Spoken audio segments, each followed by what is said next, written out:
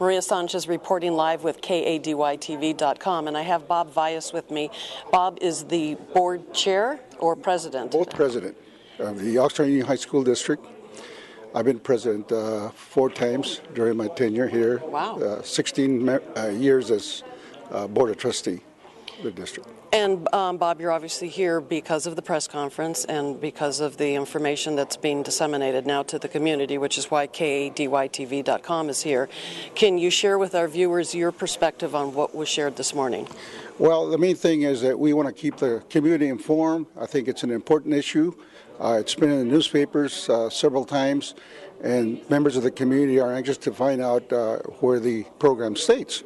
And I think it was very well documented by our attorneys. Our superintendent, Bob Carter, he's taken action to remedy this situation. He's gone throughout the state to get the experts in food nutrition management services. We have a lot of programs in place. We had all our principals from each high school here because they're directly involved. They all have a cafeteria. So we want them to know what's being done, what was said, and what transpired, so that these things don't happen again.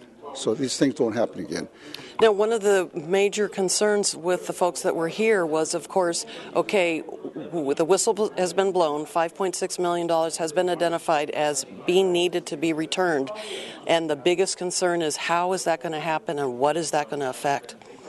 At this point, we just found out last week that $5.7 million is the money that we have to return.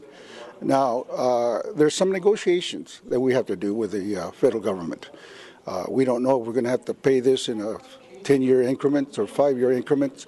They're also sensitive to the fact that the state has cut us back on funding. So I think something reasonable is going to come up, and we're prepared to deal with it.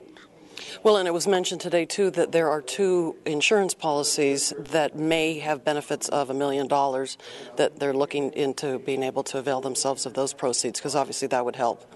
Yes, we've been exploring that now for the last several months, and that will happen.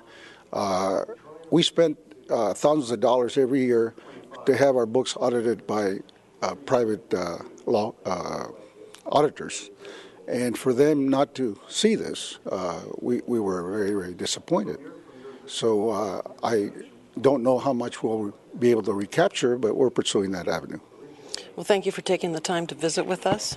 Bob O.U.H.S. O.U.H.S. Excuse me. I'm infamous for mispronouncing people's names. O.U.H.S. Bob O.U.H.S.